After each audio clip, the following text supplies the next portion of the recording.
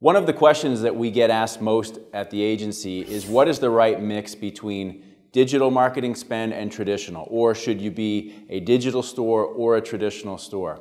Our philosophy at the agency has always been to help dealers lay in their digital footprint and then support that with traditional. When it comes to actually looking at percentages, it's really changed over the years. You know, we used to be about 30%, we would see actually our dealers' budgets be about 30% to 35% digital and 60 to 65% traditional. As the years have passed, we've seen those digital budgets increase to the point where recently most of our stores tended to rely on a 50% digital mix, 50% traditional mix. However, it's very important to understand that as we've learned over this last particularly 2 or 3 years, these types of percentages don't work the same in every marketplace. And what I mean is this: if you're a store in a more rural market in the Midwest, or if you're a volume dealer in a blue-collar market such as Detroit, what we have found is that you can actually have too much digital. And what do I mean by that? If you're a store in a blue-collar or rural market, we have found that you need to have a more, or rather not more, but a larger percentage of traditional spend. Why is that? Because the consumer in those markets is still very geared towards responding to traditional messaging such as radio, television, even print and direct mail. In fact, we have some clients across the Midwest that still successfully rely on newspaper.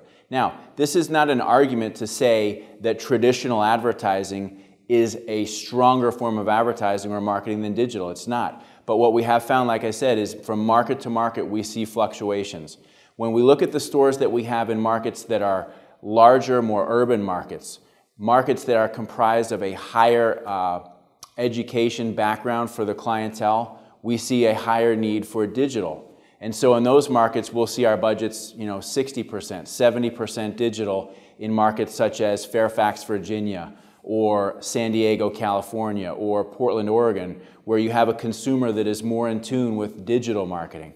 So again, it's not one or the other. Over the years at the agency, we've prided ourselves in being able to do both, digital and traditional. But what has really helped us be successful with our clients is understanding the local marketplace, understanding the needs of the dealership, and more importantly, understanding the patterns and behavioral traits of the consumer.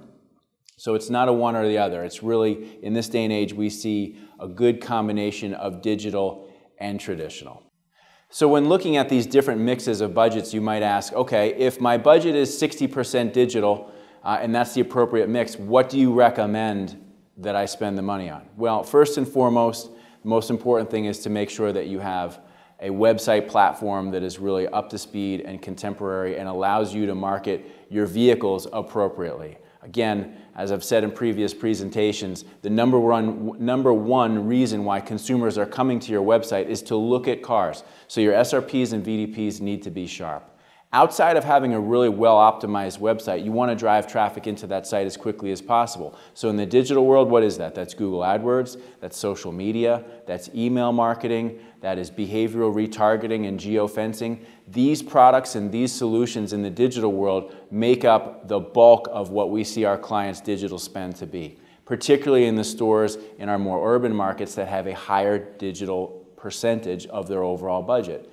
When you're moving to the stores, like I had mentioned before, in the more rural markets or blue-collar markets where traditional advertising plays a larger role in the effectiveness of driving traffic to either the website or the dealership, what we're still seeing are strong spends on network TV, cable television, and radio, primarily these three: cable, network, and radio. However, as I'd mentioned before, you'd be surprised to know that there are a lot of stores, particularly through the Midwest, that are still effectively utilizing newspaper. It'll blow your mind. It blew my mind. We've gone into stores and pitched and earned the business and found that dealers were very reluctant to let go of their newspaper. We pushed against it, but found in many instances that it is something that still works. So, again, when you're looking at traditional versus digital, it's really a complement of both that works best for stores. And again, you have to look at the marketplace to see, is it a traditional marketplace or is it a digital marketplace? If you like the information you found here, then you will absolutely love Bradley On Demand. Bradley On Demand is the most comprehensive, in-depth virtual training platform in the automotive industry. We teach you everything from internet sales to phone sales, F&I, and everything in between. So sign up at www.bradleyondemand.com.